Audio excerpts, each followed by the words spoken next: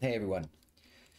Okay, so what is this? This is part 3 of a little step-by-step WebDev server-side rendered application.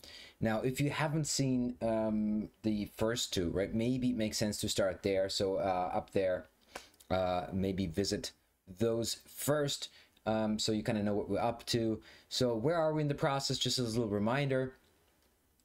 So we set up our system, like we're currently running it. As you can see, we have not that much going on. We installed a CSS framework. Let me actually look into my notes. What did we do? Okay, we created a new frame. We set up the database, got the credentials for the database secured and stuck away. We added Glass, a Gaudiamus-based CSS framework, and then created our first routes just to see how that's working. So what we're going to do today, right, is to basically create a login and a registration form. Now, there are basically two different ways of going about authorization and authentication. So one would basically be that the backend maintains a relationship with a client via a session, a cookie, and stuff like that, right? And version number 2 would be a stateless approach, where a frontend would basically send over a well, normally a token, right, to make authenticated requests. Now, whenever we're dealing with something like a server-side rendered solution, the former is always easier to implement, and also the most logical one. So we're going to basically create a session. So if you remember, let me switch this over. If you remember, then when we set up our frame in, let's close all of this and go back to our frame, which we call Glass. Yes. All right, let's minimize that one. Okay. Then you remember that we had a provider for the database assigned, and so that's just a name we gave it, and that was the new database wrapper. So what we're going to do now is we're going to create an authentication object, and we're going to use a session provider. By the way, if I don't want to go too much into how providers work in Neon 3, but it ships with a couple of them. So in the folder provider, you kind of like see you know, a couple of things that how that works. So here in MySQL would, for example, be our database wrapper. That's the one we're using. And actually, let's stay here. And in auth, do you see how we have a session wrapper? So that's exactly what we're going to use. Now, what we're kind of going to do is we can more or less just copy this piece of code here and cancel this guy. And here, instead of DB, we're going to call this auth. The credentials, we actually don't really need in our case. So let's take this one out on a higher level. Don't forget then, you need to kind of like get that in here for this to work. And here we don't need it at all, but we certainly don't want to call the function unnecessarily again. And yeah, so this is what's provided here. This is for dependency injection. So let's maybe do this too and say auth object auth. I'm not sure if we're going to get into testing, but let's just do this for now, and just assume that if this is provided by any kind of dependency injection, then we're going to go for it. Sure, right, this is right. Super important for that to not exist in our case. Okay. And now forget this.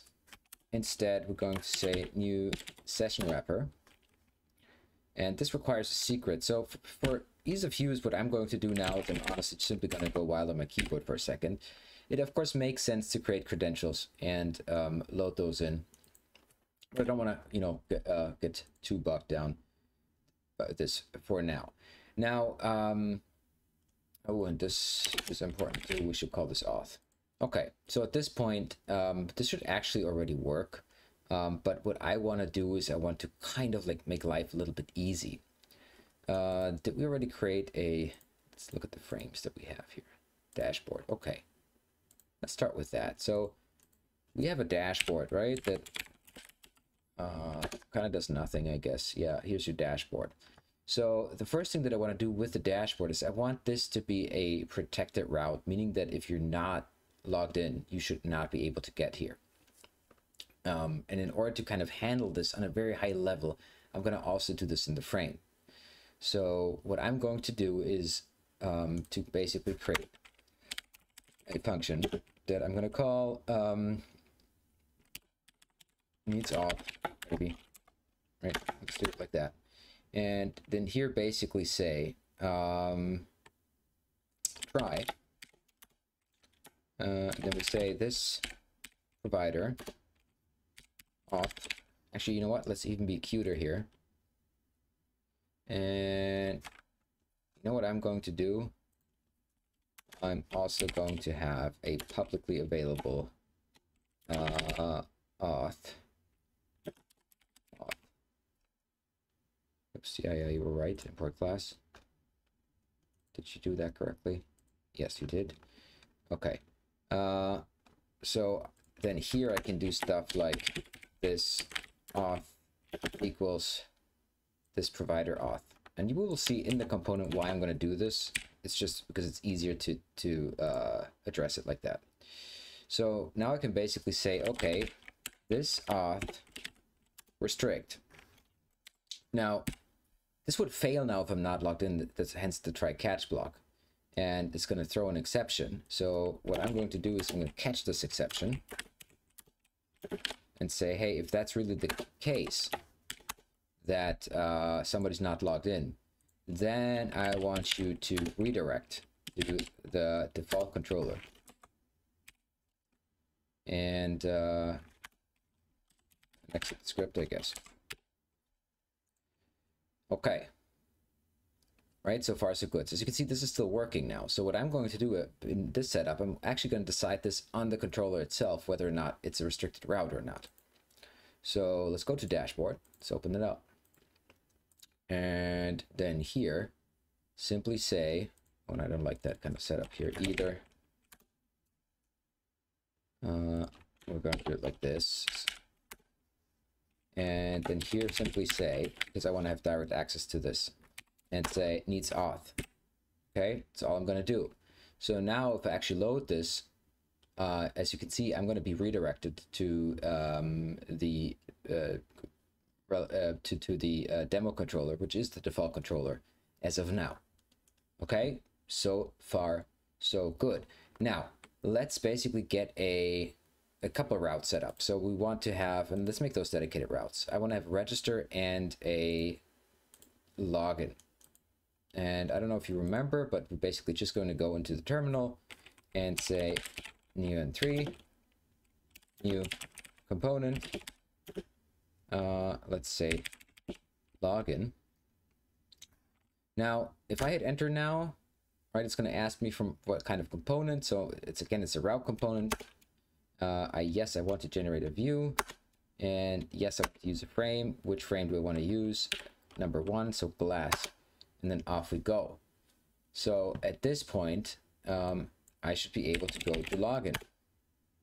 Yep, and there we are. Now, what I also want to do is I want to make this the default controller. Now, if you look at the default PHP, what you will find is that default controllers is something that's simply defined. So you can do this manually, but you can also use the CLI and say neon3 set default controller. Right, that was what we used, and now say login. Okay, now in theory, now if we go into dashboard, what we would expect is that it's going to redirect us to login, and boom, here we are. Right, so now without being logged in, we cannot go to dashboard anymore. Now, in order to log in, we have the problem that we first need to register. Now, we could jump into like how models work, but I want to keep this as simple as humanly possible today. So what I'm going to do is a little bit different. I'm going to go to GitHub, EN3, and then simple email password auth. Yep, there we go. simple user model. So, and this honestly as simple as it gets. This is just responsible for an authentication with email and password. That's all it is, right? So I'm going to actually install this now as a model instead of setting it up myself. So let's run neon3 add component, right? So add and then the type, in that case it's a component. Sorry, in that case it's a model. See, my bad. The model is called, what is the model called? Oops, my internet is down or something. Hello?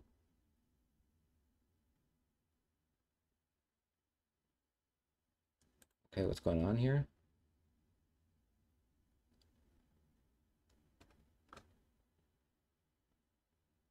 Wow. Okay, maybe GitHub issue. So it's called neon3 user, okay? So neon3 user, that makes sense. So the system will recognize it as user. And then I'm going to put in the, because this is not a composer package, so I actually have to tell it where this is. So it's at github.com, neon3, email, password, auth, git. Right? Hope that's correct. We'll see it in a second. Okay.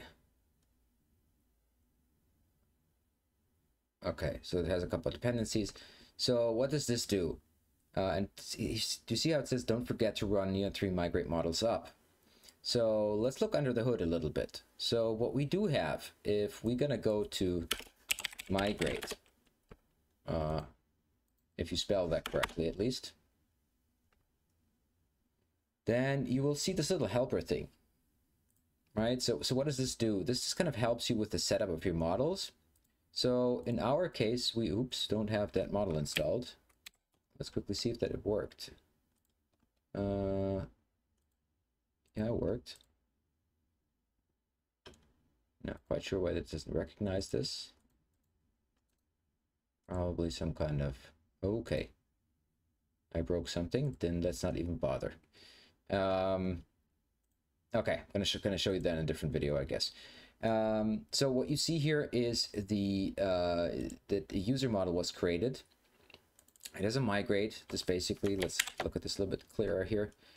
Tells us how the database structure for this should look like.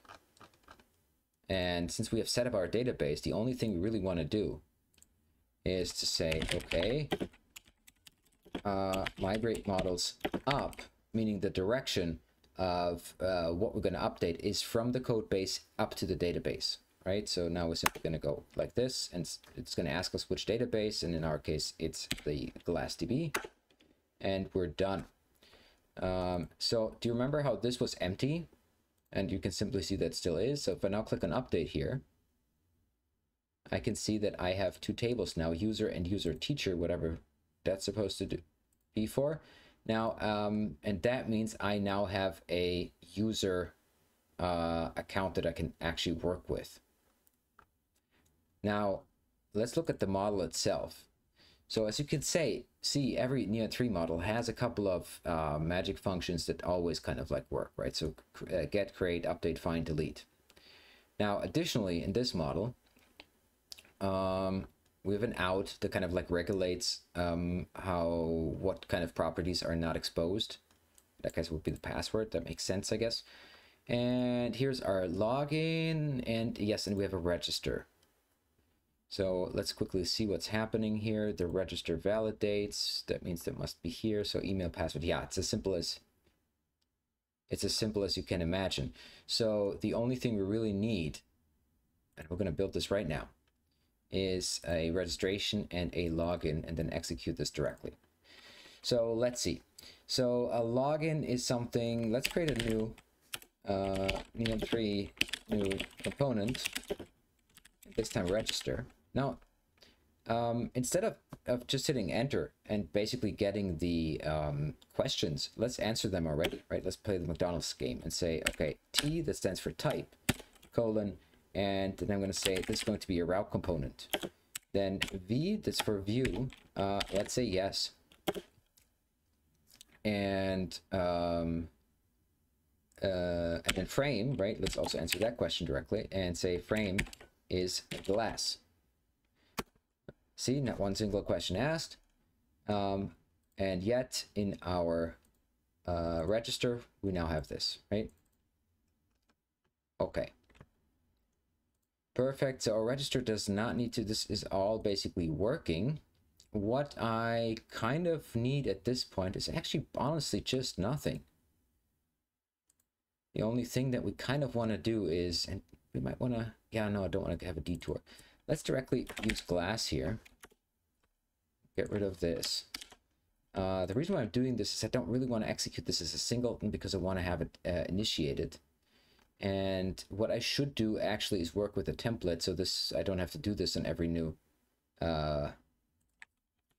component I'm creating. But I don't want to get bogged down into some kind of rabbit hole at the moment. So let's start this process. Okay, so our login is here. Let's kind of like delete all of this stuff here. And instead create a form. We don't need any action. I'm going to send that directly here. It's going to have a method post.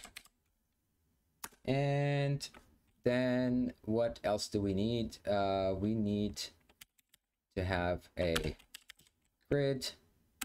Let's say for 8, right? So it's 12 grid system. And then we're gonna say, all right, so we're going to have a label. It's going to be email, and then we're going to have an input type email, with the ID email, and the name email. Right? Let's quickly see where we're going with this. Nowhere. We have to go to register. Okay, yeah, that's kind of okay. I guess what we want to do is maybe put this in a cart, the mountaintop of 3, and padding 3. Let's see what that's doing. Hello. Okay, yeah. Okay, that's how we're gonna do it.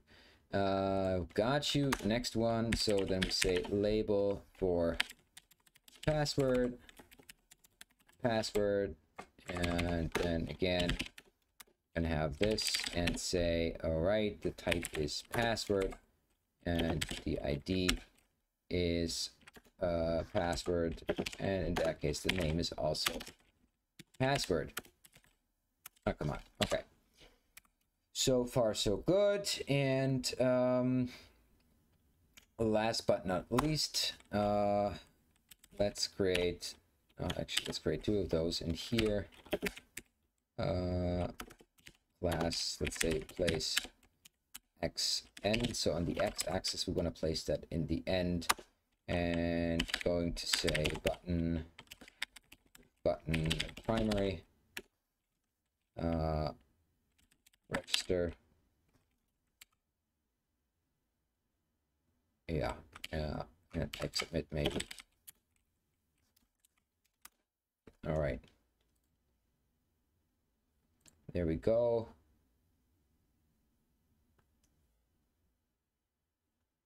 Yeah, and that should do for now. So this is certainly not pretty, but can live with that, right? So so far so good. So now let's just take here's Sam at email.com with 1 2 3 4 5 6, and kind of like hit the register, right? So of course nothing's going to happen, right? I mean, there's really nothing that could have happened. So let's do this very classical and say, okay, let's create a function register. And what we want to do in this register function is to say, let's load the model user.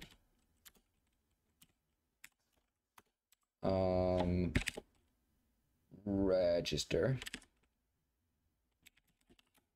and place in our post. So since the validation is already taken care of, I don't really have to bother about anything, right? So this either works or not. Like the only thing that I'm kind of curious is what would this return? So this validates, then sets this, okay, and then creates. Okay, so this will return the user object. Okay, so let's call it the user then, I guess. And that's more or less everything we need for now, right? So if this fails, then yeah, in theory,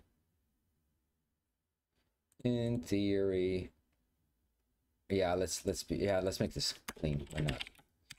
Right, so this could fail. Of course it could.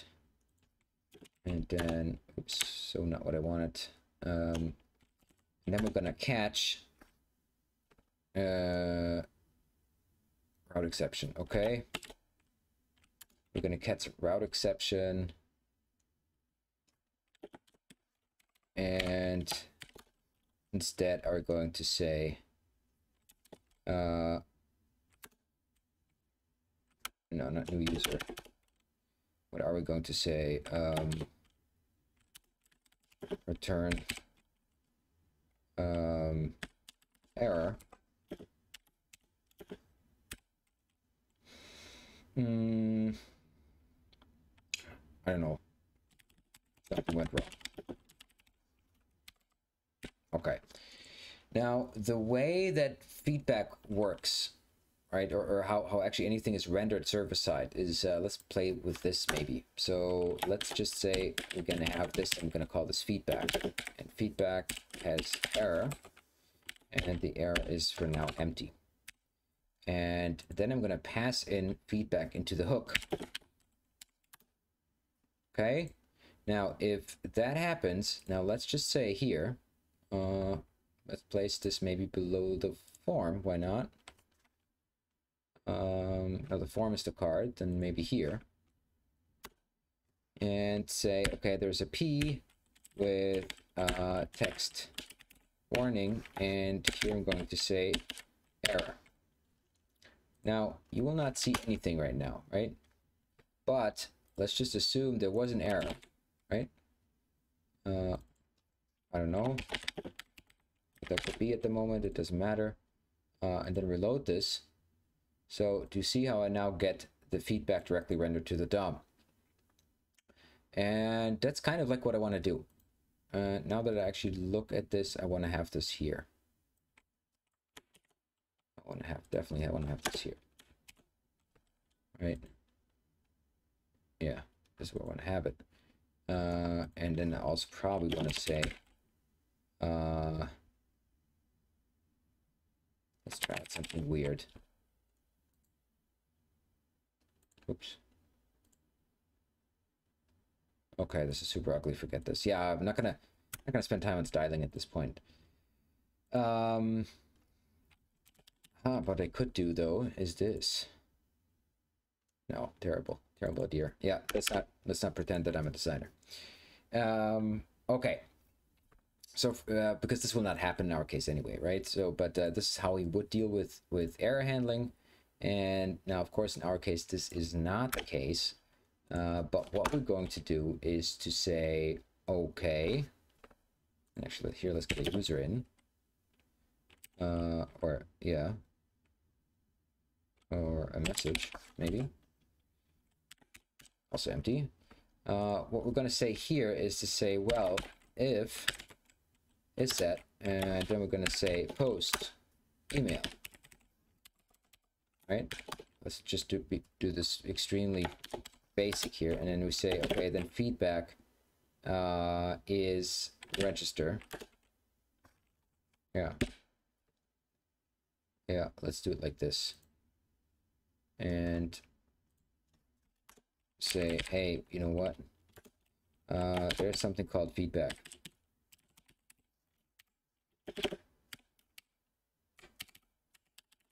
Let's type it. Okay, so, and then we're gonna do this here, and then this we don't need. okay, because we're going to kind of like overwrite this. So if this works, right, then we want to say, okay, this feedback message is you can now log in. And else we're going to not return this, but say, hey, this feedback error equals something went wrong. Okay, and that's all that we kind of need for now. This new user is honestly just for curiosity. We want to see what that is, and here we're going to pass in this feedback, of course. Okay, so considering that we have a message now, what we kind of want to do, and let's actually set this to false so we can work with this better. So here, after all of this, I'm going to say maybe with a mountain top of 5 and a background of white and a padding of 3 and a text primary. I'm going to say message, but here I'm going to say if message. Okay, so if is that's a little conditional here that we can run. So at the moment I'm not seeing anything, but now let's actually try it out, right? So we should be at this point now where I say, okay, so now I register, boom, and as you can see, I'm now registered. Let's make sure that that all worked. So if we go to our database and double click on user, we should now basically see, here's our sam.email.com and then the hashed password, right? Which looks a little bit more complicated than the 1, 2, 3, 4, 5, 6 I put in. Okay, so far so good. Now what we can kind of do is do the same thing for login. Let's actually kind of do something weird, and here say view is no, let's not do that. Let's I mean, it's a little bit repetitive. I mean, there's so many ideas of how we could build this, but I want to keep this as simple as possible. So let's simply kind of like duplicate this, right, and say, okay, so in our login, which should be here, we're just gonna kind of like do this whole thing again and say, okay, so what do we want? We want to have margin top 3. This should be card, and this should have a padding of 3. And then we're going to create a form, and I'm going to simplify this down now, right? So you kind of like already saw like how this is set up. And at this point, what I'm going to do is to say, okay, just make this, or actually let's just kind of like do this. What the hell, right? Yeah, email, password, and the rest should kind of work. And then let's go to our login controller and see what we need to do here. So same spiel, we're going to directly use Glass, not Unicore, which means we don't need to load Glass. So let's get rid of that. And we're going to set up, yeah, let's call it feedback again, why not? And in this case, so we already know this has a message, and now we don't need the message here. We just need an error. Right, that's all we need. Really all we need. Okay, and then say this feedback. Right. And let's get rid of the message here. We don't need this because we're going to redirect. Okie dokie. So far, so good. And same thing here. We're going to say, hey, if somebody should have posted an email address to us, let us try something. let's try. So this load model, user model. We have to do it again now. We're in a different controller. Class login post. And catch the route exception. So the reason why we have to do this, just for clarity, is that normally if you send a token somewhere, right, the route exception would normally be enough. So it's just going to throw an actual request error and says like, no, this is 401, this is unauthenticated. But since we actually want to work with sessions now, we kind of want to catch this and say, no. This is going to be handled differently. We're going to decide and actually give feedback on the same page. So here we simply have to say, okay, this feedback error, and then oops, I don't know what happened here. I'm going to say wrong credentials. Credentials. Okay, there we go. Okay, but the success case is actually way more interesting here. Why is that the case? Well, because if we're successful, then we're going to say, hey, let's get our auth back and say assign. Now, the return of this will be a user, right? So we're going to, okay, so we're going to assign this to the user ID. Next thing is scope, which in that case it's just all, right? It's a full access here. And then the payload, let's just give it the complete user. What the hell? Okay. And yeah, and that's what we're going to do. And that's basically already it. So if we now reload the page, we can see the same thing here. Oh, we've got two cards here at this point for whatever reason. Oh, because we have this already. I see we kind of doubled down on that. How about now? Okay. So let's first try to add something here so we get an error message. Yeah, wrong credentials. And now try it in the... Oh, we kind of forgot what's supposed to happen here. So if we're successful, right? What we want to do is we want to redirect to dashboard. Yeah, we'll redirect to dashboard. That's what we want to do. So if I now click, oh, and this still says register, which is kind of stupid. This is now supposed to say login. Yeah, that looks better. Okay. And boom. And now I'm at the dashboard. Do you remember? Like I wasn't able to go to the dashboard before, and now I'm here. Yeah, so there was a lot of things at once here.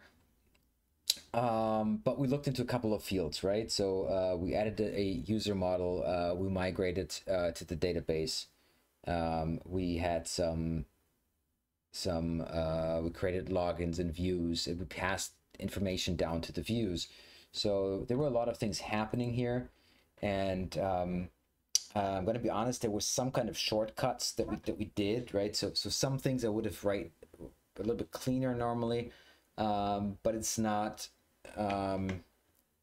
overly ugly either. So I think we can live with that for kind of like a first approach. And so from this moment on, you have the ability to basically create routes, create content for those, and restrict access, and also like read with the access, which is basically what we're going to do on the very next video. We're going to say, okay, so now what's going to happen once we're authenticated? Like what can we actually do? Like what's the actual app, right? Like why the hell do we need a login for what? What's going to happen? And I'm looking forward to that. And until then, I hope you well, stick with me, and we can then see through the next time. You guys take care.